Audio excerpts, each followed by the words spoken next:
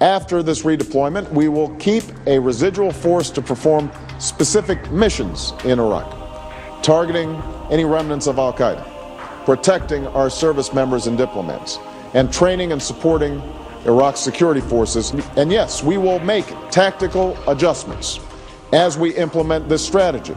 Would you as president be willing to have a military surge in Afghanistan in order to once and for all eliminate the Taliban? Yes, I think that's what we need. I think we need more troops there. I think we need to do a better job of reconstruction there. I think we have to be focused on Afghanistan. It is one of the reasons that I was opposed to the war in Iraq in the first place, and we're also going to have to address the situation in Pakistan so that we can get better cooperation to hunt down al-Qaeda and make sure that that does not become a safe haven for them. There is also no evidence that bin Laden used the term al-Qaeda to refer to the name of a group until after September the 11th, when he realized that this was the term the Americans had given him. Do you think the American people would want to send American men and women to Saudi Arabia to defend them against Iran? Well, that's, I think, part of the debate that should be taking place. Obviously, we've got national security interests in oil supplies in the region, and as president, that's something that I would factor in. Clinton also called for an umbrella of deterrence in the Middle East, defending not only Israel, but she said other countries in the region, suggesting that perhaps Saudi Arabia, Jordan, other places in that region. Should the U.S. have an umbrella of deterrence to protect Arab nations? Well, look, this is presupposing something that I'm unwilling to presuppose, and that is that Iran's going to get nuclear weapons.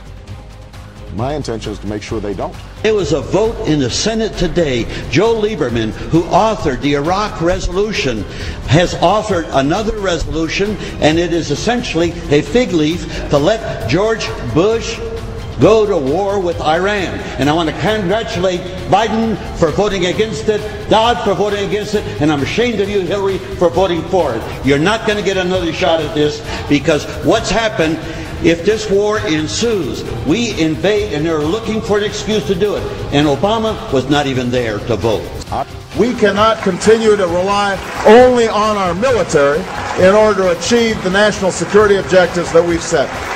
We've got to have a civilian national security force that's just as powerful, just as strong, just as well funded.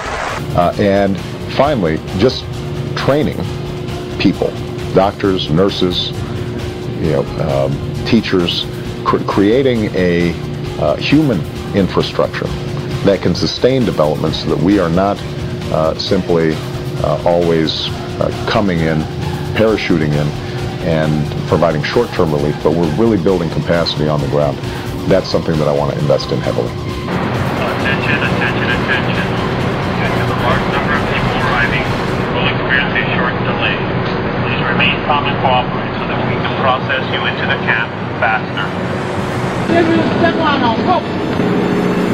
cooperate with all personnel. The Senate also released documents Tuesday confirming the U.S. military hid the locations of some prisoners from the International Committee of the Red Cross in order to cover up the torture of prisoners. Now, the Justice Department is reported to be considering a set of new guidelines that would allow investigations of Americans based strictly on a set of profiles. Now, according to the Associated Press, such probes could commence in the absence of any suspicion of wrongdoing. Now, triggers could include a person's religion, ethnicity, and also travel habits. A federal appeals court has ruled President Bush can order the indefinite jailing of civilians imprisoned in the United States. The 5-4 decision effectively reverses last year's ruling that the administration cannot label U.S. residents enemy combatants and jail them indefinitely without charge. More than 23,000 representatives of private industry are working quietly in collaboration with the FBI and the Department of Homeland Security.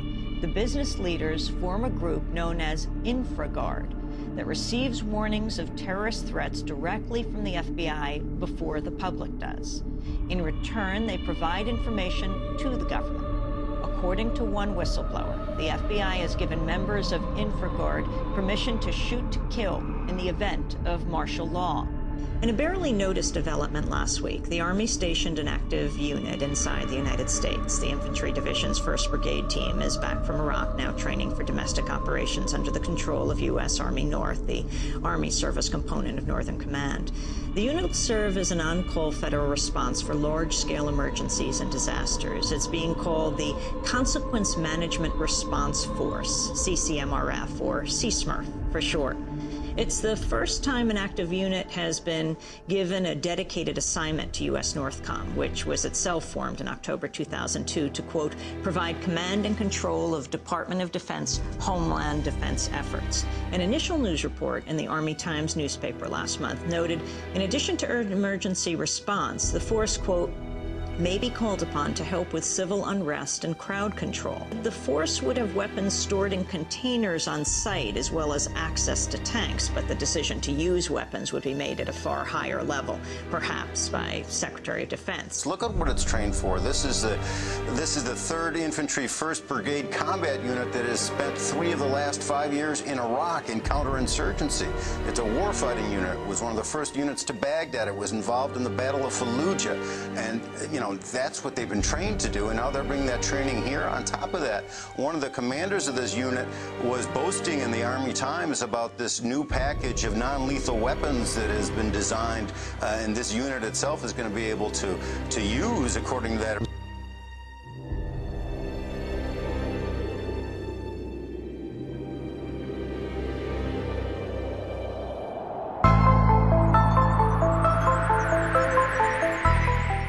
The Silk Road, or Roads, die Seidenstraßen, is a term coined by the 19th century German explorer Ferdinand von Richthofen to describe the network of ancient overland trade routes that once stretched from East Asia across Central and South Asia to the Middle East and Europe.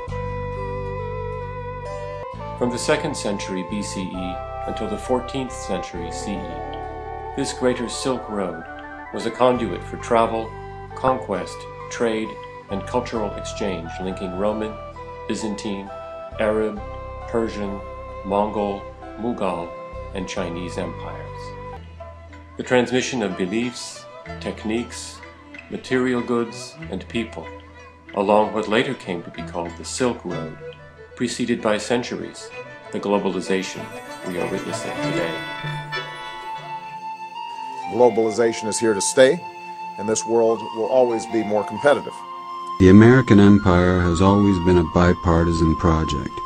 Democrats and Republicans have taken turns extending it, extolling it, justifying it.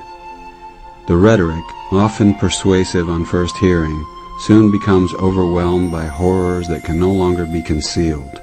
The bloody corpses of Iraq, the torn limbs of American GIs, the millions of families driven from their homes in the Middle East and in the Mississippi Delta.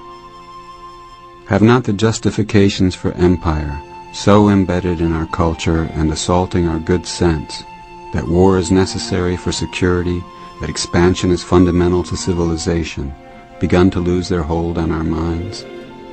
Have we not reached a point in history where we are ready to embrace a new way of living in the world, expanding not our military power, but our humanity,